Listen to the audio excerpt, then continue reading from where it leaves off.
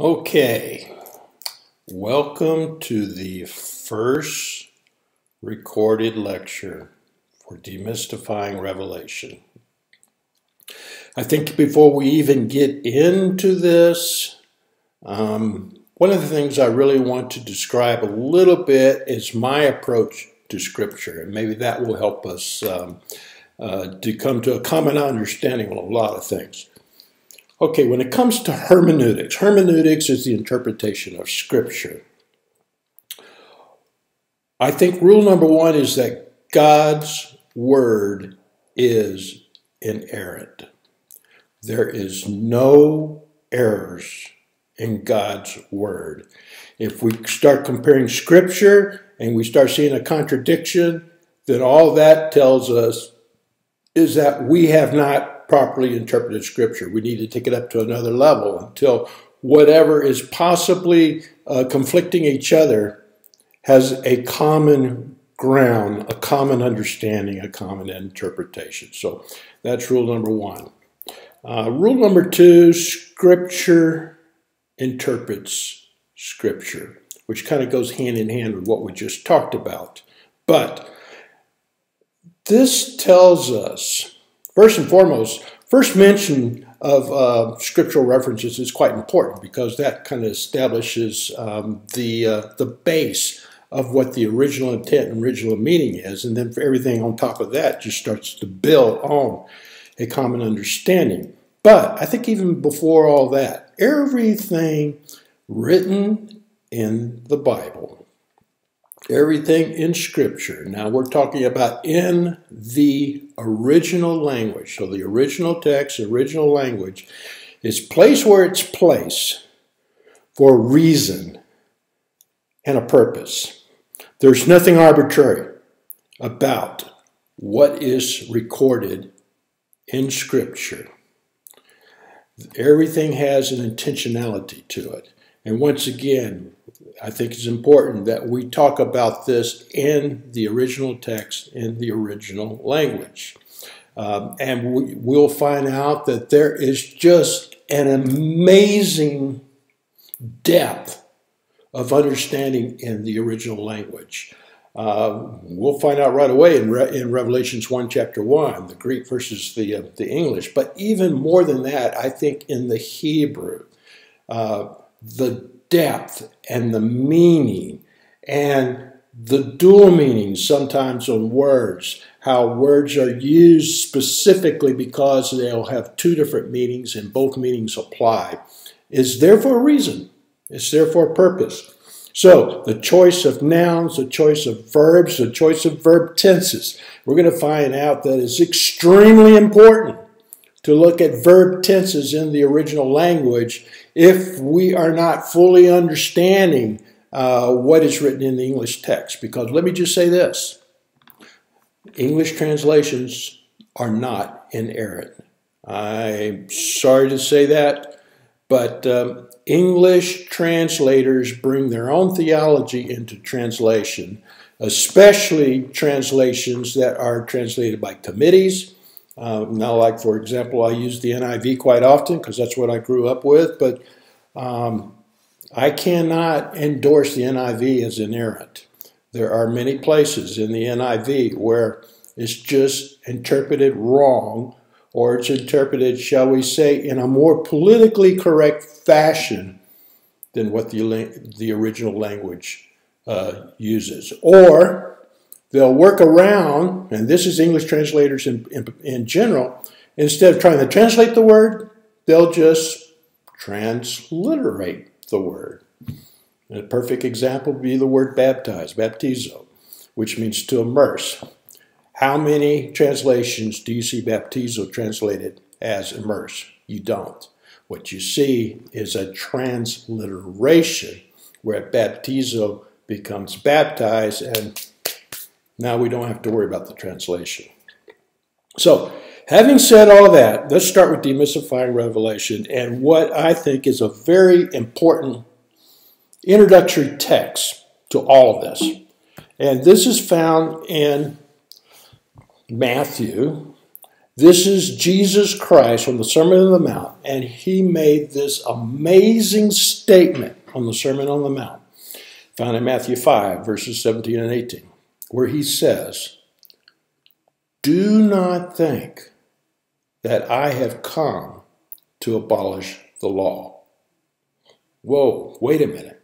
Jesus himself says he did not come to abolish the law or the prophets. I have not come to abolish them, but to fulfill them. Now you might say, wait, especially the law. I thought the law was just nothing more than do's and don'ts. You mean there's fulfillment involved in the law? There's obviously fulfillment involved in the prophecies of the prophets, but yes, I have not come to abolish them, says Jesus, but to fulfill them. I have come personally, I, Jesus Christ, have come personally to fulfill the law and the prophets. For truly I tell you, until heaven and earth disappear. Wait a minute, until heaven and earth disappear? What kind of statement is that? What Jesus is saying, until the end of time. Not the smallest letter, not the least stroke of the pen will by any means disappear from the law until everything is accomplished. Now, how does that apply to us in Revelation? First and foremost, the Old Testament is fundamental to understanding Revelation. If you have not looked at the Old Testament and what the Old Testament has to say about end-time events, then guess what? You will never, ever understand Revelation, because Revelation is purposely at the last book of the Bible for a reason, because it's a culmination. It's a culmination of everything that's been written in the law, in the prophets, in the Gospels, in the epistles. This is the reason why so many people don't understand Revelation, because they don't understand everything that's in the Bible in front of it. Let me just say this. Not only if we don't read the Old Testament, we will not understand Revelation, but if we did not have Revelation, we would still have the complete story on what to expect for end times and the day of the Lord, which is where he comes to restore his kingdom. So let's move on. We're going to start with verse 1 of chapter 1 of Revelation. Okay, the revelation of Jesus Christ, which God gave him to show to his bondservants the things which must soon take place. Okay, I use an old version of NIV, which says the revelation of Jesus Christ. Now, if you use a new version of the NIV, it'll say the revelation from Jesus Christ. Well, there's a big difference between revelation of Jesus Christ and revelation from Jesus Christ. And then you start pulling up other translations, and some of them will say revelation of Jesus Christ, some of them will say revelation from Jesus Christ. So what is it? Well, let's look at the original language. Guess what? In the original Greek language, there is no the, there is no of, there is no from. So what does it say in the original Greek language? It says, revelation, Jesus Christ. So, you might ask the question, okay, now that I know that, is it the revelation of Jesus Christ? Is it the revelation from Jesus Christ? What is it? And the answer is yes. That's the importance of going back to the original language. The original language did not specify. The original language said, revelation, Jesus Christ. Guess what? It's a revelation of Jesus Christ, big time, and it's a revelation from Jesus Christ, big time. So, revelation. And what about the word revelation? Revelation is apocalyptus, and that has two different meanings. So, okay, what are these two different meanings? Well, it can be translated as an intellectual knowledge disclosure, of making fully known what has been a mystery in the past. So it's a disclosure and unveiling of the truth, a spiritual enlightenment, let's call it that. Or it could be an actual physical visionary revelation, a revealing known as a theophany, of allowing one or maybe many to see and experience either with our own eyes or in our mind's eye, like a vision. So, Revelation, Jesus Christ. Which is it? Is it the intellectual or is it the physical visionary? And the answer is, you guess it, yes. Go to the original Greek and you'll find out it's all the above. And that's exactly what the book of Revelation is.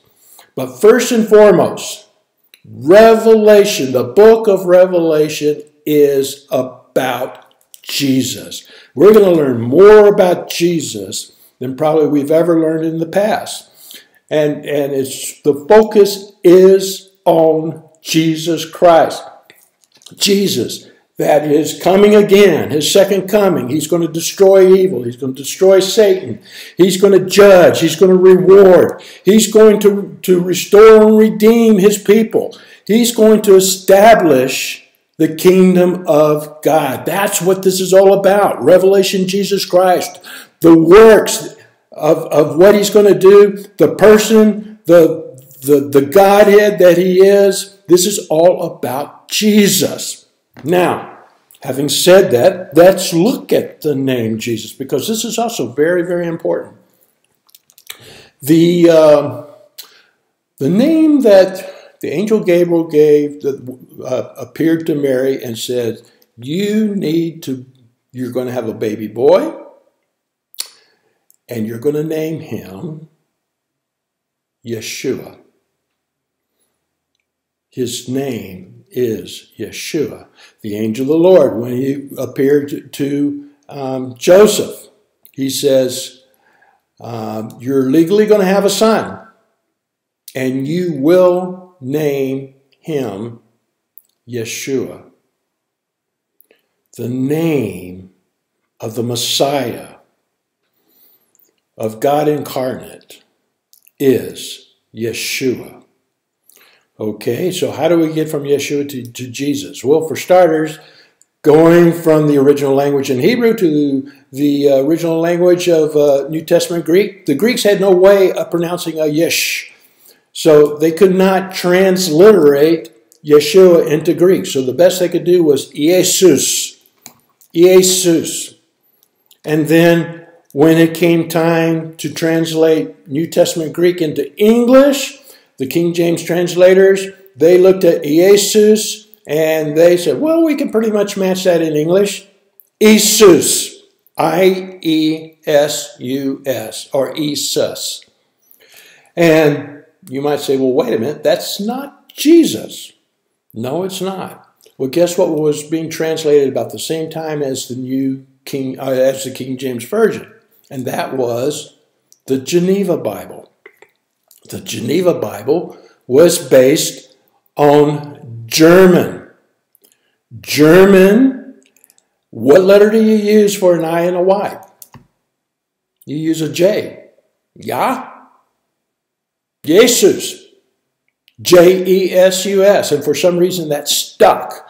Not only did that stick with the King James Version, as later versions started using the J instead of the I, but English translators all over the world, they chose to use Jesus. And I guess it's simply because they felt that because the King James set the standard, we'll just keep that as the standard. Well, guess what? That's not his name. His name is Yeshua. Let's also look at Christ. Because Christ is not his it's not his last name. It's not first name Jesus, last name Christ. If you want to call him by his first and last name, it would be Yeshua ben Yosef. Yeshua, son of Joseph. But that's not what we read. And for a very good reason. Christ is there for a reason and a purpose. But Christ is a title. So let's go back to the origins of Christ. Christ comes from the Hebrew word Mashiach. Mashiach is translated as the Anointed One. We also know Mashiach transliterated as Messiah. So Mashiach, Hebrew, Messiah, transliteration, but the translation is a title, Anointed One. So when it came time to translate Mashiach into a Greek New Testament language, they translated it. They translated anointed one into Christos, which means anointed one. Now, when it came time for the English translators to translate anointed one, they chose not to translate anointed one. Why, I don't know. But what they did in their infinite wisdom was they took Christos and they took the OS off on the end, and Christos became Christ or Christ.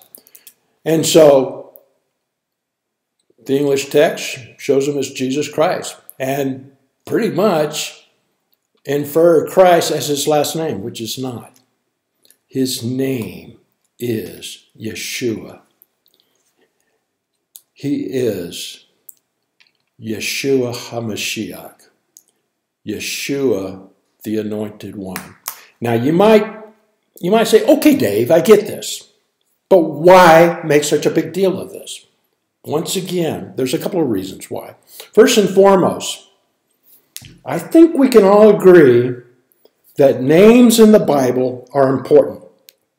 They're there for a reason and a purpose. God put special importance on names. I mean, for example, he renamed a lot of people. Jacob was renamed to what? Israel. Abram was renamed to Abraham. Sarai was renamed to Sarah for a reason and for a purpose. So names are important to God. Names are important in Scripture. So, let me say this. Yeshua is mentioned all over the place in the Old Testament, but how many of us know that? Let me give some examples. Yeshua in the Old Testament. Okay, one of the earlier examples is Exodus 15, verse 2, where it says, "The Lord is my strength and my defense. He has become," now listen to this, "He has become my Yeshua, my salvation." That's what Yeshua means. He is my God, and I will praise him, and my Father's God, and I will exalt him. Boy, that puts a little more meaning on Yeshua and not on Jesus, right? Deuteronomy 32, verse 15. This is part of Moses' blessing to Israel. Jeshurun. Jeshurun is just a pet name for Israel, especially before Israel was actually a country.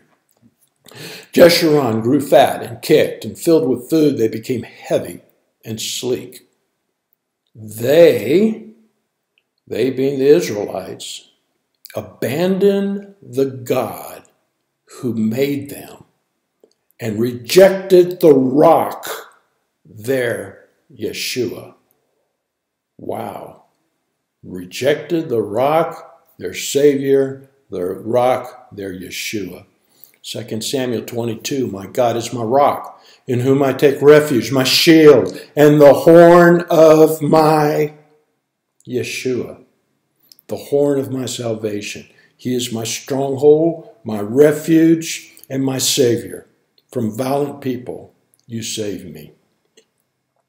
Psalms 14:7, "Oh, that salvation for Israel would come out of Zion, that Yeshua for Israel would come out of Zion." When the Lord restores his people, let Jacob rejoice and Israel be glad. Psalms 89:26, "He will call out to me, you are my Father, my God, my rock, my Yeshua, my Savior." And listen to these two verses in Isaiah. And hopefully this will drive home just how important it is to know and understand the name of our Messiah and where it comes from, where the roots are from all of this.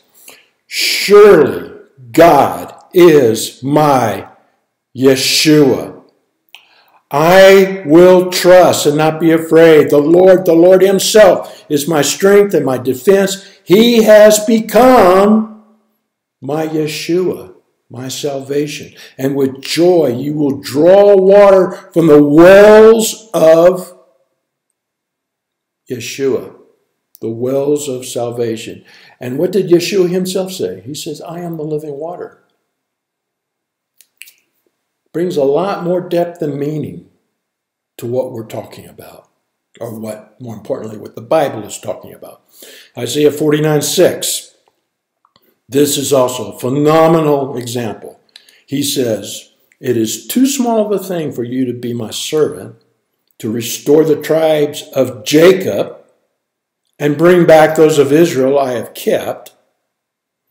I will also make you a light for the Gentiles, that my Yeshua may reach to the ends of the earth. I would love to expand more on this verse, but this just, once again, it shows just the importance of the word, the Hebrew word Yeshua, that is given to the Messiah, our Lord, our Savior. You shall call him Yeshua. This is why I feel like it's important. And while let's just look a little bit at some of the titles of Yeshua in Revelation. In Revelation, we'll see Jesus is recorded in 2 different ways as titles. He's recorded as the Lamb. Interesting enough, not the Lamb of God, but the Lamb. He's the Lion of the tribe of Judah. We'll definitely go into that. His Messiah, his being the Lord's Messiah. And then there's Jesus' most favorite name or title for himself, the Son of Man. And there is so much we could expound on there. But let me just say for now, Son of Man comes from Daniel chapter 9. Very, very important, critical, key passage to understanding who Jesus Christ is, to understanding what Revelation is all about. He's also the Son of God, the Savior of the world, the root and offspring of David, the bright and morning star, the King of the nations, and, in all caps, at least in NIV, the King of kings and the Lord of lords. That is Yeshua HaMashiach, Jesus Christ. That is who our Lord and Savior and Messiah is. Okay? I want to make no bones about it. This is important.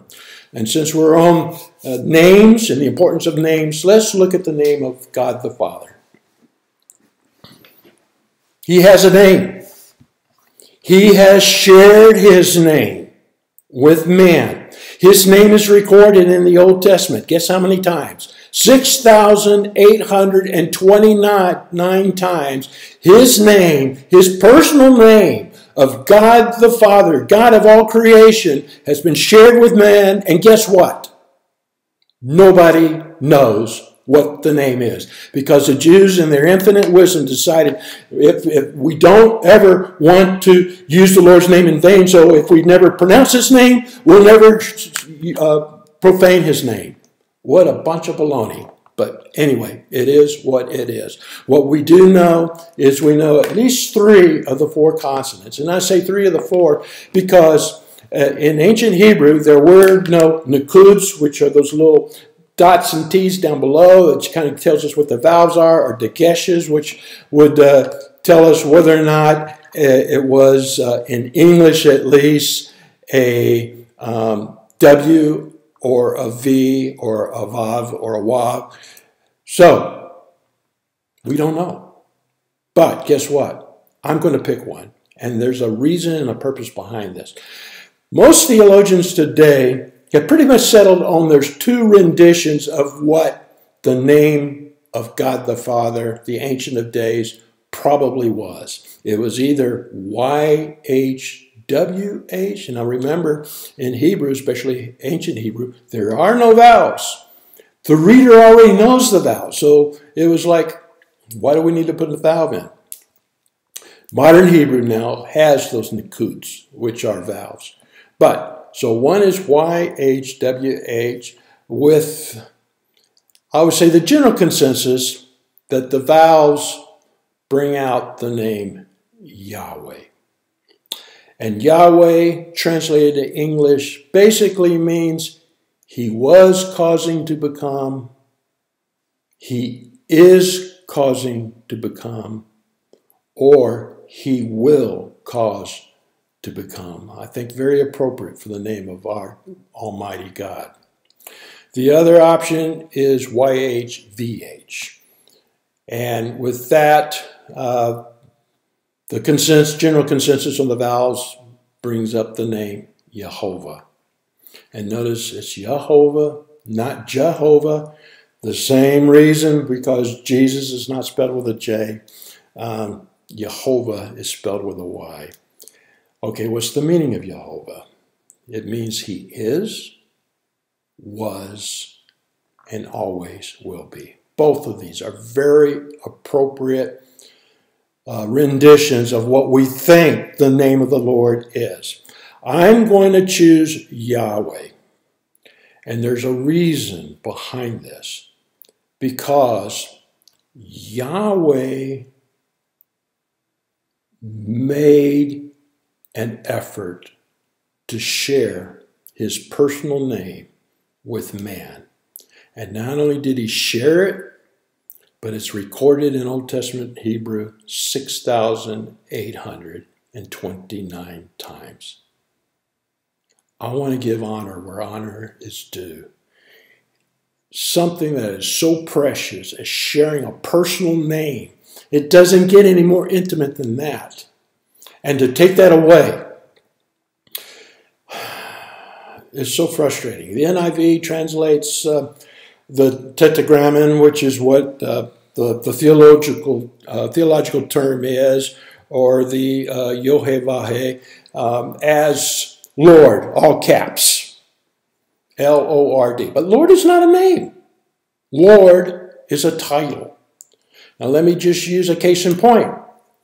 I married a lovely lady named Deborah. Her name is Deborah. Of course, I call her Debbie, or I call her Deb, but it's all the same. It is that level of intimacy with my wife that she is Deborah. The last thing I want to do is call Deborah the wife. I'm going to go home to the wife. Yes, the wife and I are going on vacation. How personal is that? How intimate is that? And that's exactly what using Lord is. Instead of Yahweh, or possibly Jehovah, or it could be something else, the Bible, NIV, other texts as well, this is very, very common, all caps, it'll be Lord. So, the Lord, instead of Yahweh, the Lord, the wife. Jewish people, they substitute, every time they come across the tetragrammaton, they will normally either say Hashem. Hashem means the name. Okay, well that's intimate, the name. Or they'll say Adonai, which is a little more respectful, I would say, which means my Lord or my master. But once again, that's a title. That's not His name. He shared His name with us. So we will make an effort that when Scripture shares His name, we will honor His name. Now, the New Testament Greek, they didn't even try. Because then it was such a big deal back in the days of Jesus. There's no way anybody was going to use the name of the Lord. So in the Greek, they use Kyrios. Kyrios, it depends on the context. It could mean master, it could mean God, it could mean Lord, or it's also a very common address of sir. Kyrios, my master, the slave owner, sir. There's just so much that's being missed. So we will use Yahweh. Moving on. Revelations 1, verse 1. We're still in verse 1, by the way. The revelation of Jesus Christ, which God gave Him, Jesus, to show to his bondservants. Okay, so Revelation is written to show Jesus' bondservants. Interesting, because it didn't use the word church here. The word chosen was to show his bondservants. Okay, well, what do we mean by bondservants? First and foremost, like I said, the church, it's not written to the church per se, but his bondservants, a good definition would be saints volunteering their life and service to the Lord that are within the church. And this is not putting down staff, this is not putting down elected officers of the church, but bondservants are the saints volunteering their life and service to the Lord that are within the church. Now, a good definition of this in Revelation itself could be found in chapter 14, verse 12. The people of God, Jew or Gentile, who keep his commands and remain faithful to Jesus. So what is the book of Revelation written specifically to? The people of God who keep his commands and remain faithful to Jesus. And this carries such a very important distinction between church and bondservants, or church members and saints. Bondservants speak of individuals that have a personal relationship, a loving relationship with Jesus Christ, instead of church members that, yeah, there's a lot of church members that have that personal relationship, but there's also a lot of church members that, guess what? They see church more as a social club or a social gathering. And interesting enough, with the exception of Jesus Christ's specific instructions to write to the 7 churches in Asia Minor, John avoids using the word church. And instead, depending on the translation, he distinguishes bondservants as the saints, or God's people, or God's holy people. And we'll get much more into this as we get deeper into Revelation. But Revelation, Jesus Christ, which God gave him to show to his bondservants, the things which must soon take place. Okay, the things that must soon take place. The things would be the events which must soon take place. Okay, what are these things? What are these events? Well, what we're going to find out is you're not going to find the United States in Revelation. What you're going to find in Revelation are events that centers on Israel, the Jewish people, the 12 tribes of Israel, Jerusalem, the city of God, Mount Zion, the temple, and the surrounding states, the Middle East. The Middle East is the theater, so to speak, of Revelation. This is the epicenter of Revelation. And what we're going to see in Revelation concerns, one moment, fulfillment of God's covenants to his people, Israel. We're going to get really deep into God's covenants. And we're going to get deep into what he means by his people, Israel. Also, in Romans 11, Paul's going to say where all Israel will be saved. This is particularly important in the context of Revelation and in Old Testament prophecy.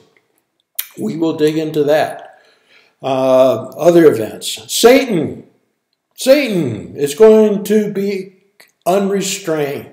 Very, very similar to what happened in the book of Job. If you have not read the book of Job from beginning to end, I highly recommend it because it gives us a real good foreshadow of what to expect in Revelation, of what Satan was allowed to do or not to do.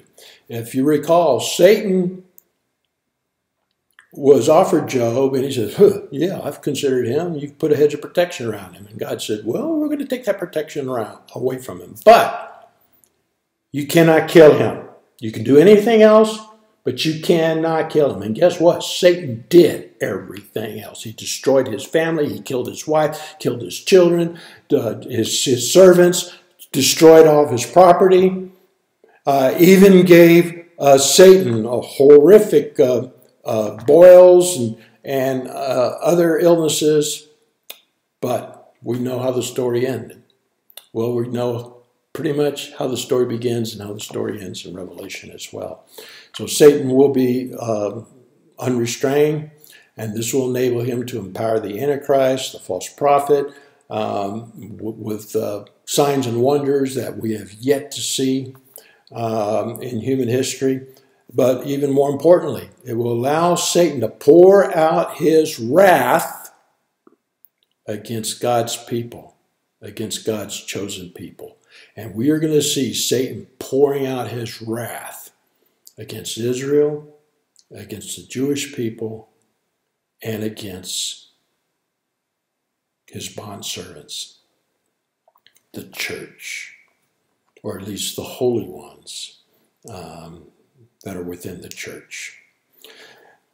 Other events that we're going to see is the church's role in all this. And the church is going to have an amazing evangelistic role. This could possibly be the church's finest hour in evangelism. I would not be surprised if the church brings in 1 billion people during what happens in Revelation into God's kingdom, showing them what's happening and who's behind it and the reasons behind, and people will start to see that there is good, there is evil, and there is a Savior, and there is salvation.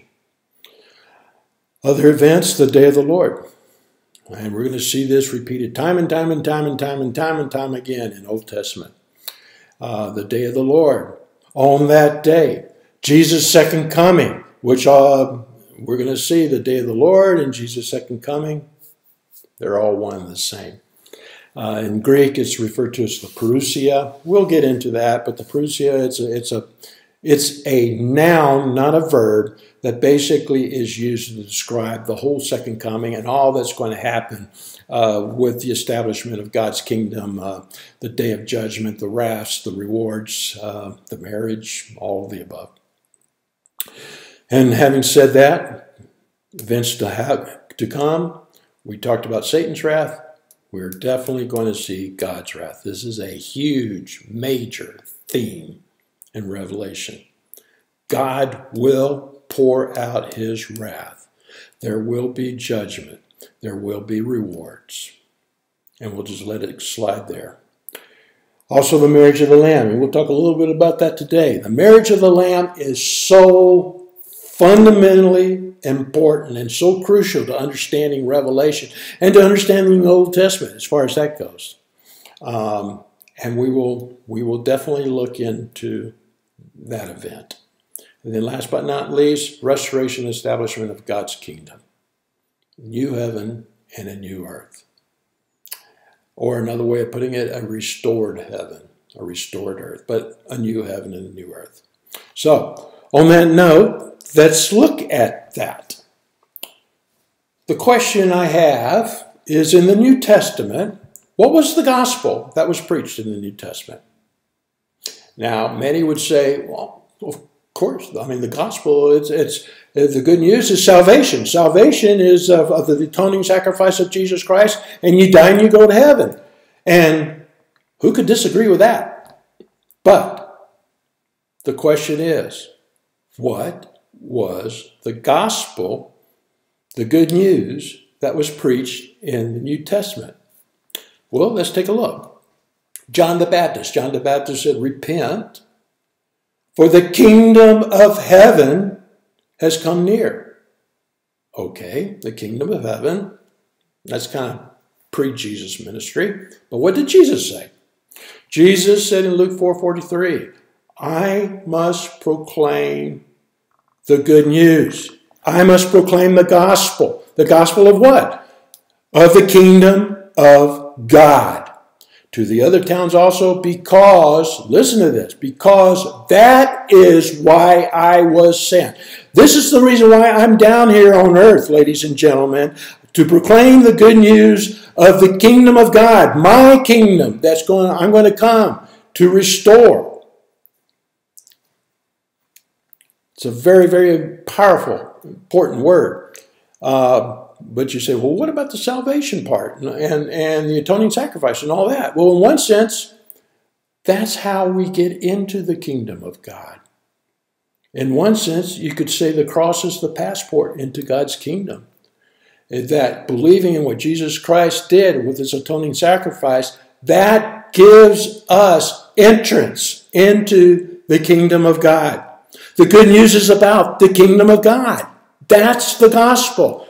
When Jesus sent his disciples out, Luke 9:2, he sent them out to proclaim what? The kingdom of God and to heal the sick. Also kind of references Isaiah 61, 1 and 2, but that will be another discussion. Okay, we talked about John the Baptist, Jesus' disciples. About the only big heavy hitter left is the Apostle Paul, since he was not part of the original 12. What did Apostle Paul proclaim? Glad you asked. Acts 28:31. He proclaimed the kingdom of God and taught about the Lord Jesus Christ.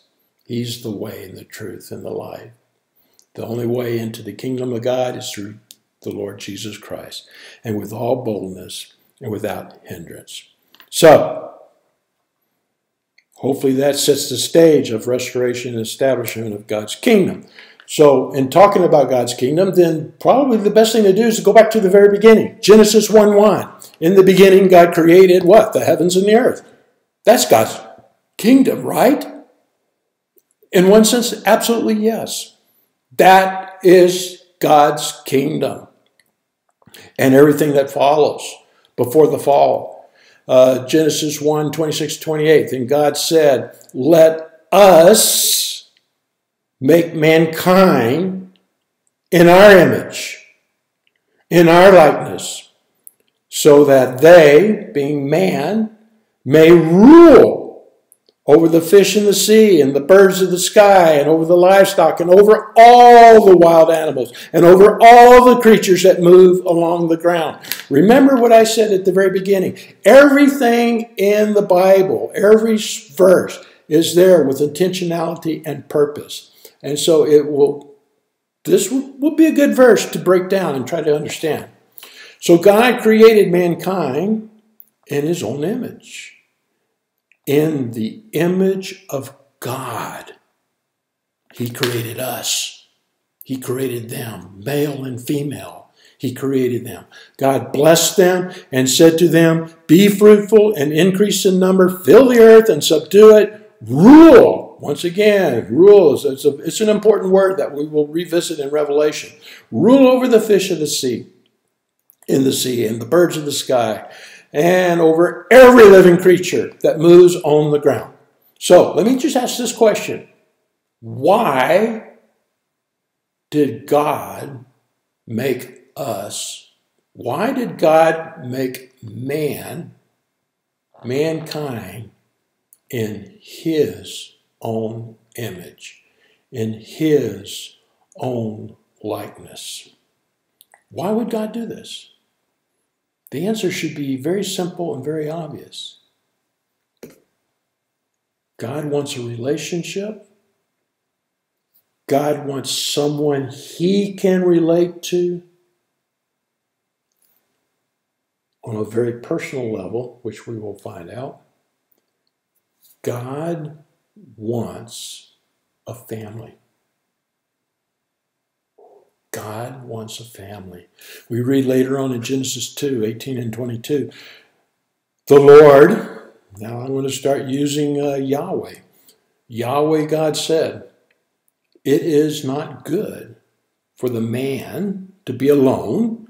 I will make a helper suitable for him.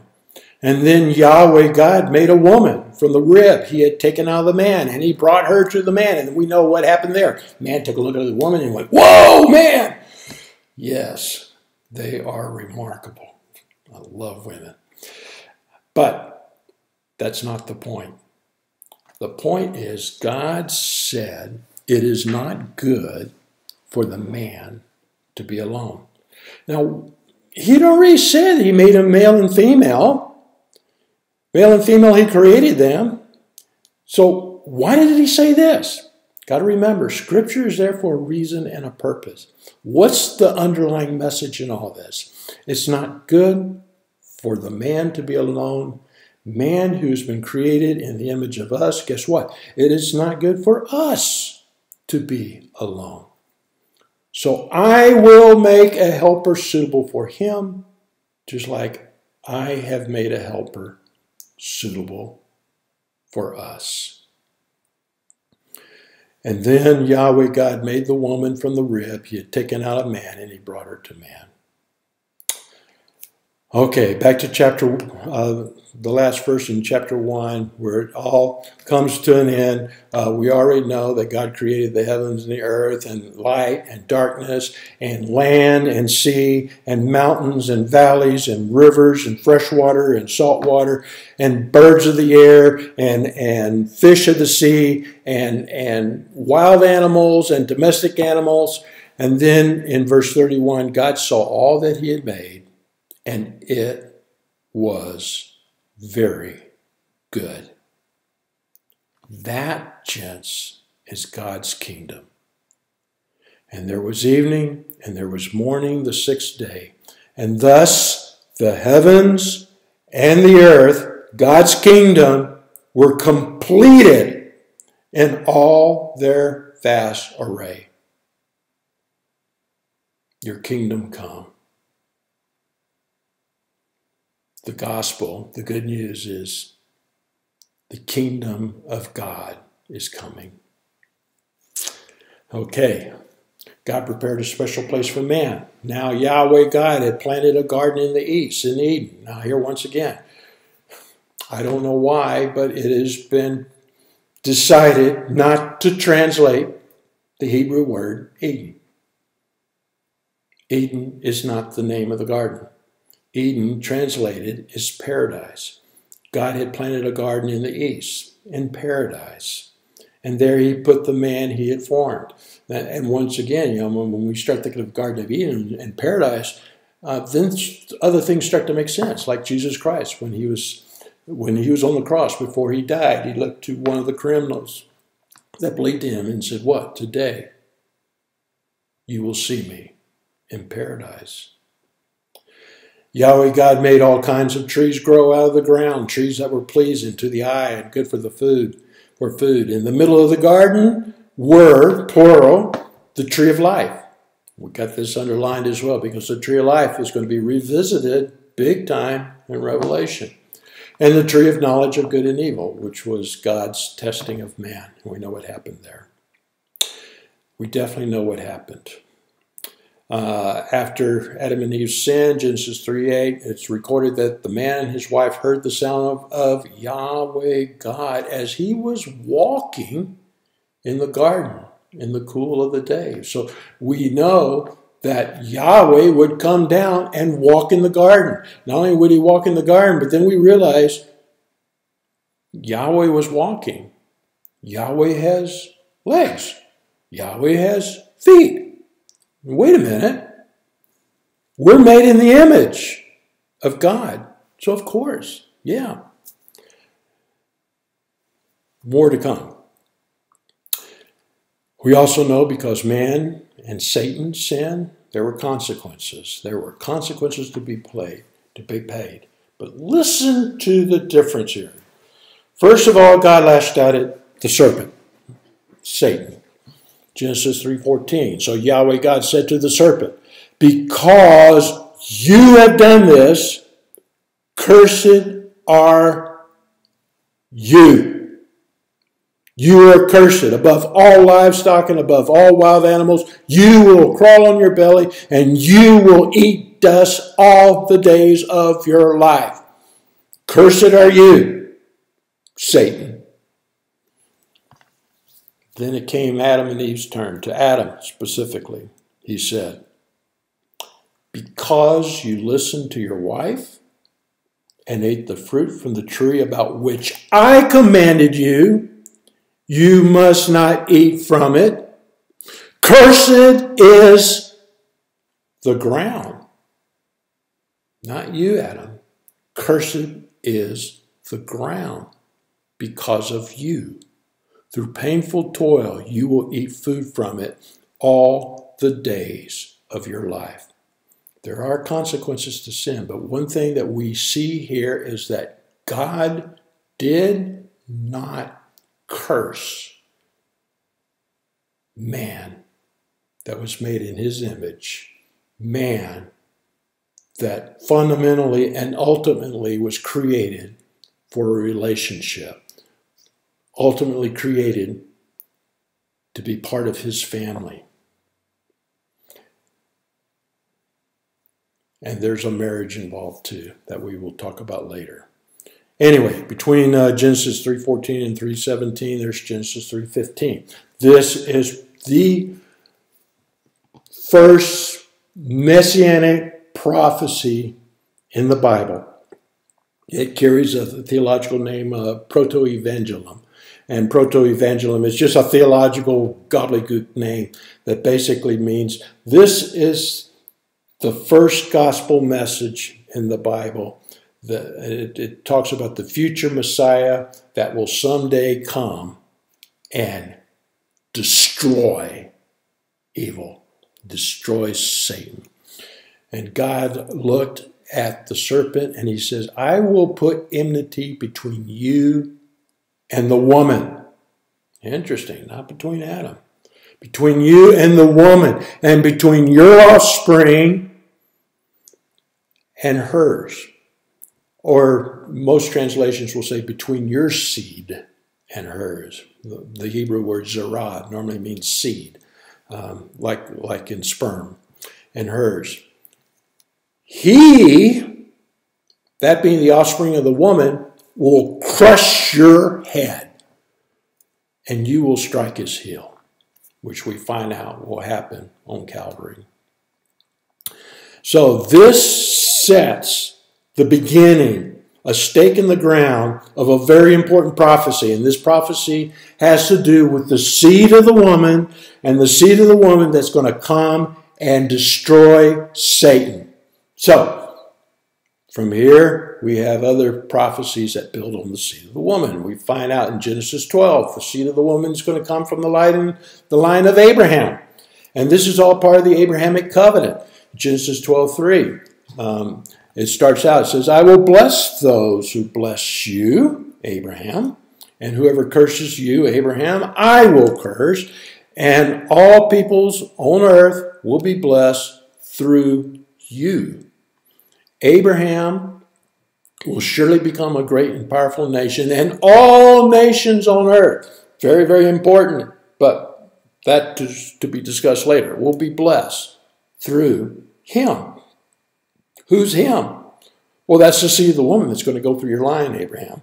And through your offspring, that being the Jewish people, the 12 tribes of Jacob or Israel, all nations on earth will be blessed because you have obeyed me. Wow. Goes on in Genesis 49, where Jacob is blessing, before he dies, he is blessing his 12 sons. And not only is he blessing them, but he's giving prophetic messages.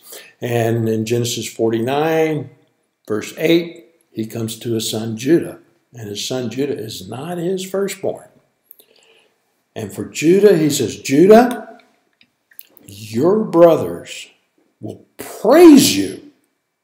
Your hand will be on the neck of your enemies. Your father's sons will bow down to you, Judah. You are a lion's cub, Judah. You return from the prey, my son. Like a lion he crouches and lies down, like a lioness. Who dares to rouse him? And then he says this,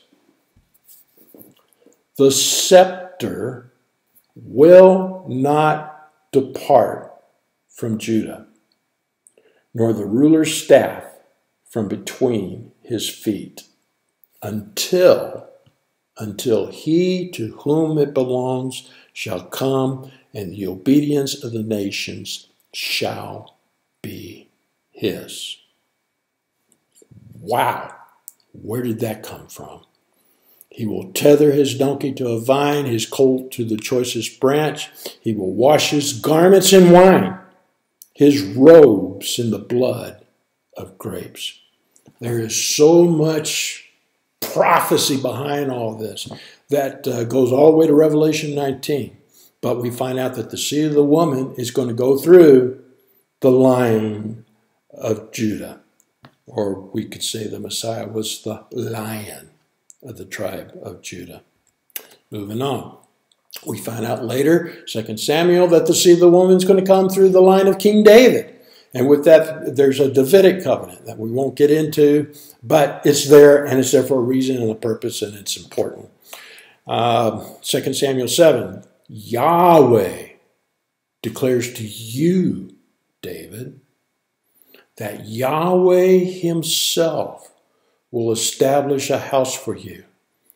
When your days are over and you rest with your ancestors, I will raise up your offspring to succeed you, your own flesh and blood, and I will establish his kingdom. He is the one who will build a house for my name, and I will establish the throne of his kingdom forever. Let me say that again. I will establish the throne of his kingdom forever. I will be his father, and he will be my son. Your house and your kingdom will endure forever. Before me, your throne will be established forever. So finding out that the seed of the woman is going to go through the line of King David, all of a sudden now these prophecies start building on each other and come more and more important and more powerful and more relevant of what God is doing in this earth, what God is doing with man. And then we read in Psalms 2:2, he, the seed of the woman, will be called the Anointed One, Messiah. Psalms 2:2, the kings of the earth rise up and the rulers band together against Yahweh and against his anointed, Mashiach, or Messiah, saying, let us break their chains and throw off their shackles. The one enthroned in heaven laughs. The Lord scoffs at them. He rebukes them in his anger and terrifies them in his wrath, saying, I have installed my king on Zion, my holy mountain. So we're finding out that the seed of the woman is going to come through the line of Abraham. He's going to come through Judah. He's going to rule and reign with an iron scepter. He's going to go through the line of David, where he's going to establish the throne of his kingdom forever. And he will be Messiah. And as we'll find out later, he will destroy Satan. So, that's, shall we say, one of the early, more fundamental prophecies that has to deal with God's kingdom. And ultimately, what we saw at the beginning in Genesis, and what we will see at the end with the new heaven and earth. Okay, we're now going to discuss the marriage of the Lamb, but I'm going to cut off this tape just to give us a break. And then part 2, we will discuss the marriage